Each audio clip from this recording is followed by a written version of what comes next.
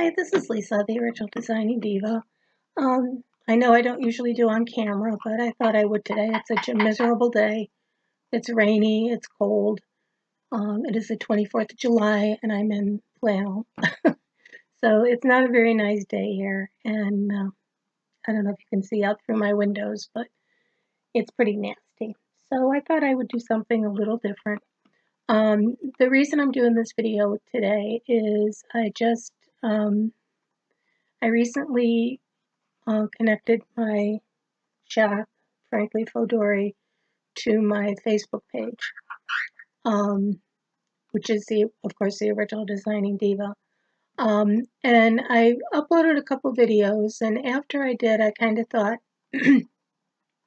I'm thinking of my friends and people that I know on Facebook, and I'm thinking to myself, they probably may not be aware of what a Faux Dori is. So what I thought I would do today is a tour of some of the different types of Faux Doris and, what you can use them for, the different uses they have, the different inserts you can get or make yourself.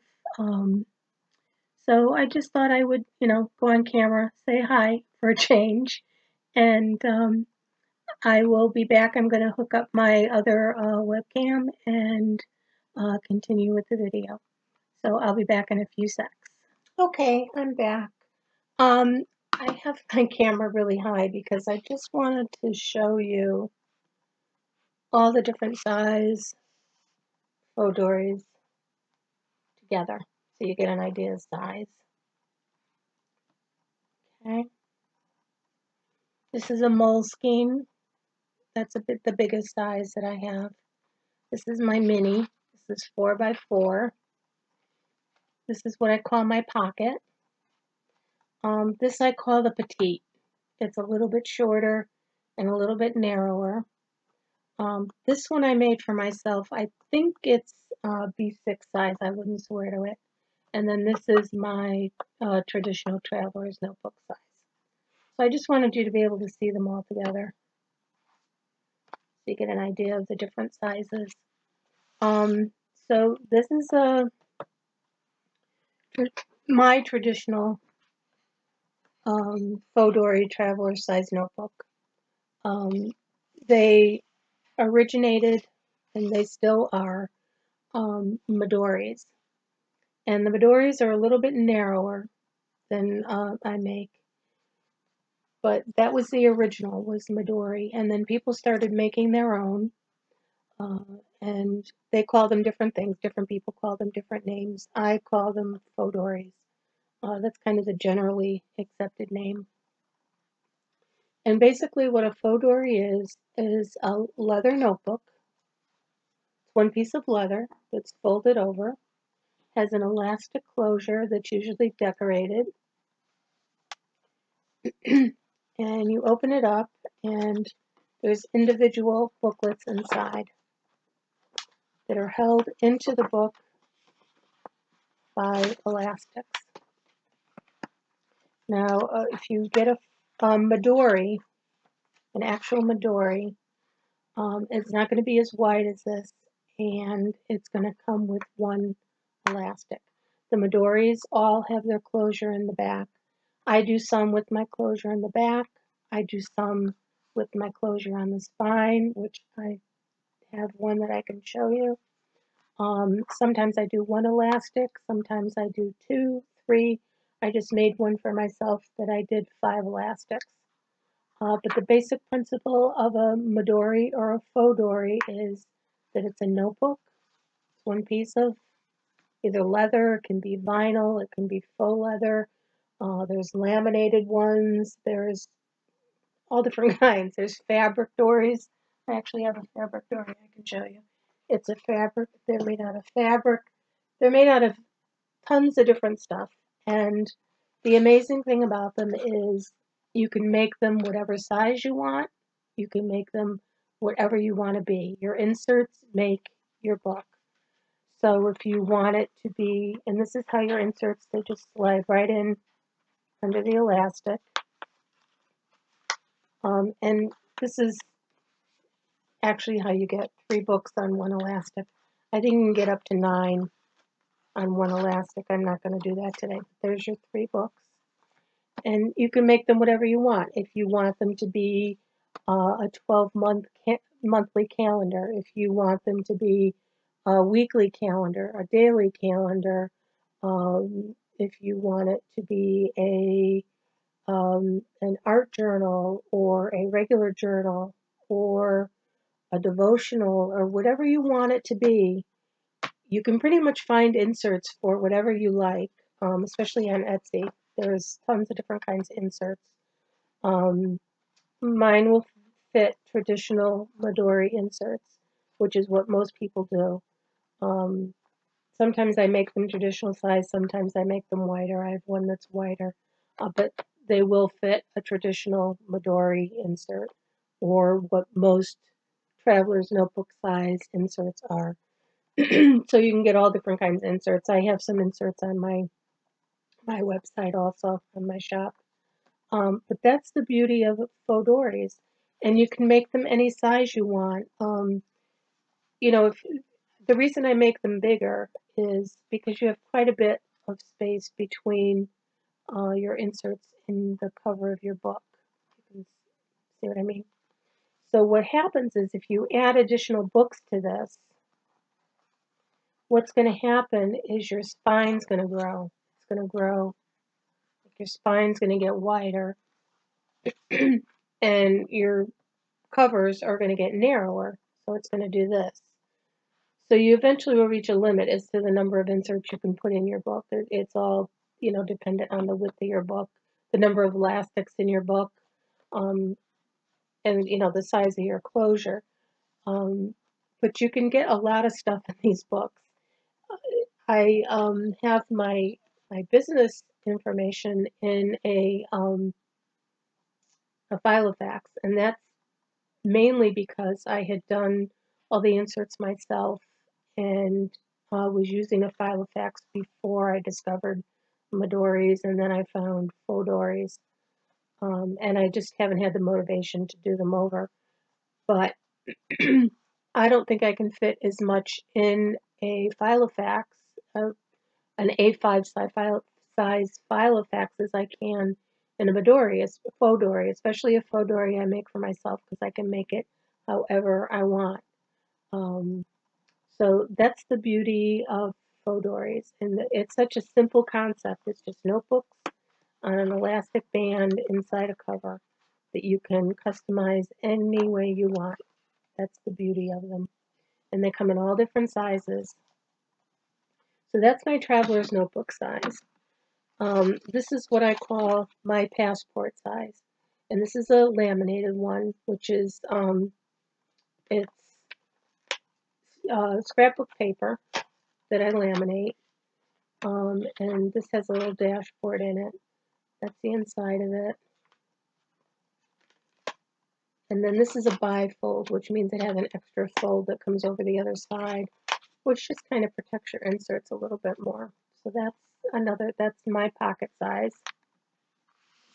This is my little mini. I love these. I think these are so cute. This is 4x4. And they're not hole punched because they are reversible. All you do is I'm not going to do it, but you just take the cover off and this reverses to a pretty, I'll open it for you. That comes right off. And this reverses to a pretty Aurora Borealis cover. So that's all you have to do is just take the cover off and you can reverse them. But this is, a nice little notepad if you want to keep it in your purse or whatever. So that's my smallest. That's my mini. This I call my petite. It's a little bit narrower and a little bit shorter than my traveler size. This is made out of vinyl, faux leather. It's made out of faux leather. This also is reversible. The inside is like a rose color. I think they call it baby pink, metallic rose color. But this is a faux leather one, and it's a little bit smaller. So that's another size. This is the Moleskine size. It's the size of a Moleskine notebook. And that's actually what's in it. It's upside down, I think. That's it. I don't know. But it's a Moleskine notebook that's inside. So that's, that's pretty plain. That's what that one is. But I do have a couple of those on my site. They're hole punched and they've got eyelets. My laminated ones, the bigger ones, have eyelets too to protect the holes. But that's a Moleskine size. Here's a fabric one. Here's a fabric Dori. This I made for myself. This isn't available on my shop because I had never done a fabric one before, and I wanted to see how it would come out, and I wanted to see how it would wear. This is made from a placemat, so that's a fabric one, and that is the size of my traditional traveler's notebooks. This one is what I would call my wide size. It's the same height, but it's wider than the traditional traveler's notebooks. And this one, you can see it's decorated on the spine. This one has the closure. Well, it doesn't have a closure.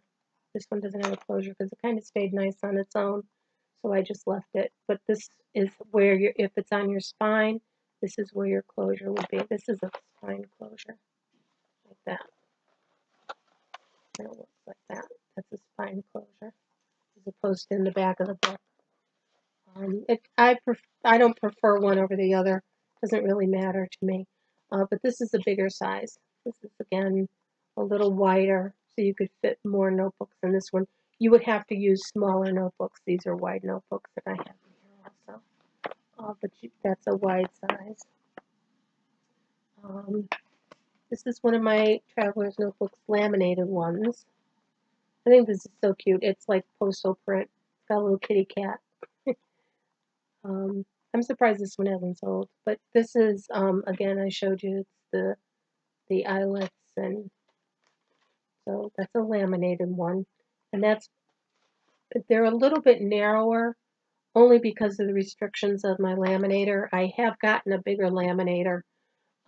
These are more the actual Midori width than my width. And like I said, that's because of the limitations of my laminator. But I do have a larger laminator. I just haven't done, I did a whole bunch of laminated ones. I just haven't posted them on my site. And then this is one I made for myself. And you can see it's, it's smaller than the traditional. You can see the difference in the size.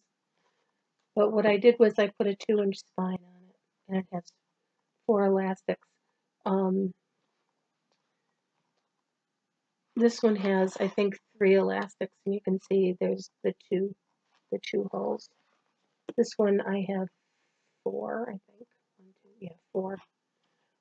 And this is my devotional, and I do have a actual notebook, 8.5 by 11 3-ring binder that I actually do. I take notes, and that's my actual, binder that I use when I'm doing Bible study. But I just wanted something littler that I could keep track of things in, and so I'm going to do a tour of my personal Faux Doris because I have a few, and I just did a tour of my Filofax. So when I do that, I'll go through this and show you what's in it. But I think this is a B6 size. I'm not sure. This is an actual size. I'm just not able to recall off the top of my head what that size actually is. So that's that one. And this one is my personal one also. And this is the Traveler's Notebook size. It's a little bit bigger. And this one, this is the one I did 5 elastics on. And I'll go through that when I do my tour. So that's that one.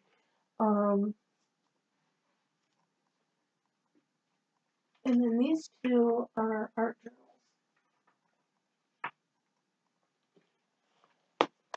this is my personal one. I just actually did that during the night, overnight. You can see it on my table and my nails. But this one I did totally different. I just used one elastic and I did one hole and I just worked it around inside so that I had one elastic to put my my notebook on, or notebooks, and then I ran it back out and I can use it as my closure. So that's how that is. It's a little bit different. I just did it for myself. I'm not that I'm the world's best artist. I am the world's worst artist. I like to doodle, and I did this cover. This was the outside was a silver metallic, and the inside was it was pretty ugly actually. It was silver, but it had purple shapes on it, and they were all, I don't know, they were like space stuff.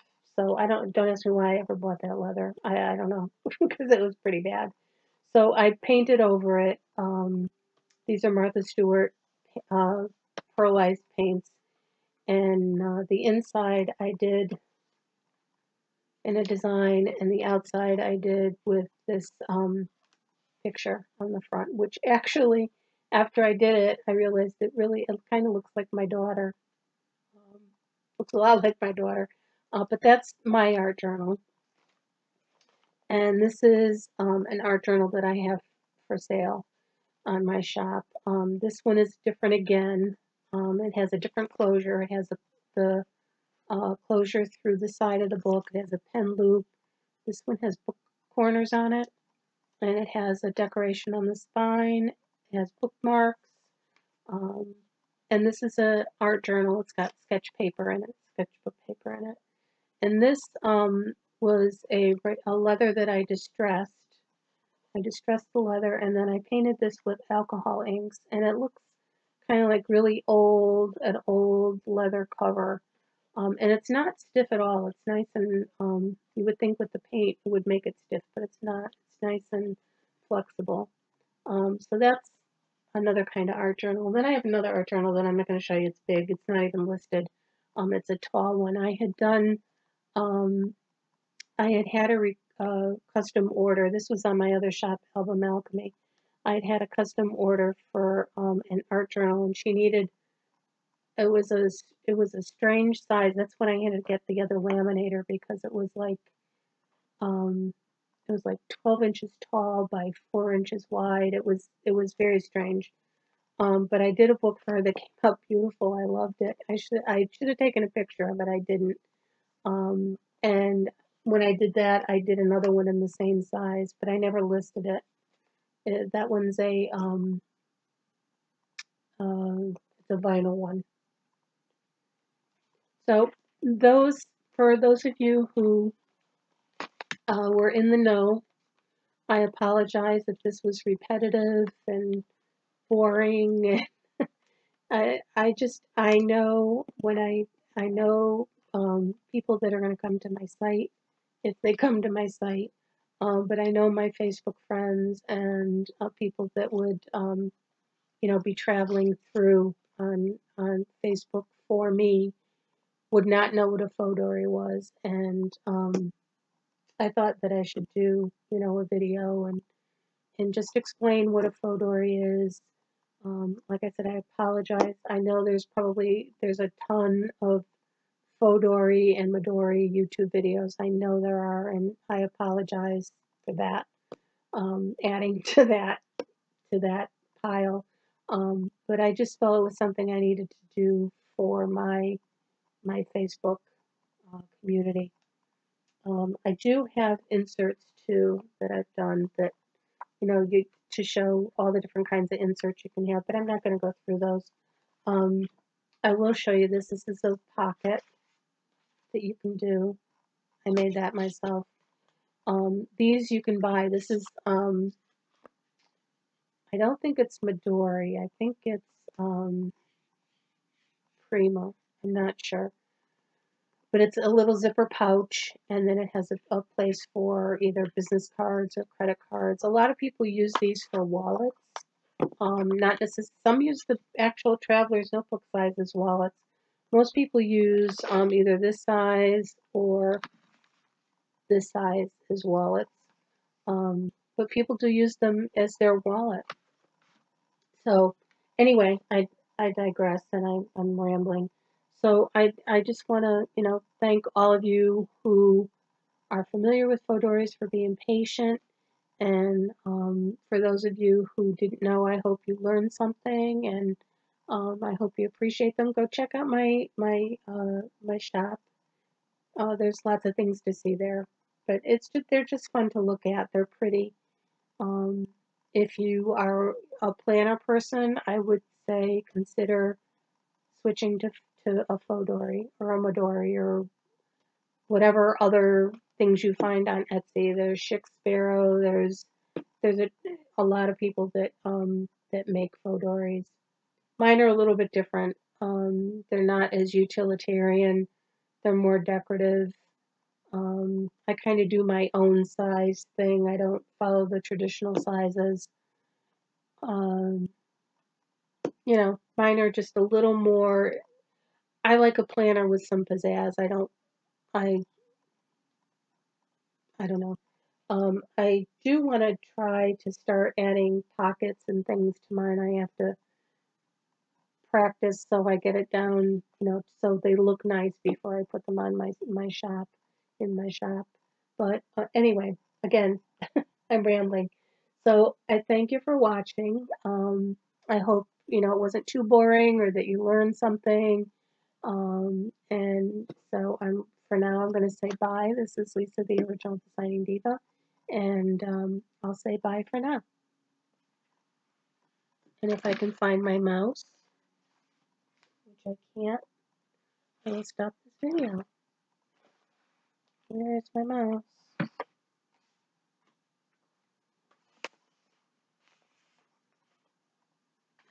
We're going to do it this way.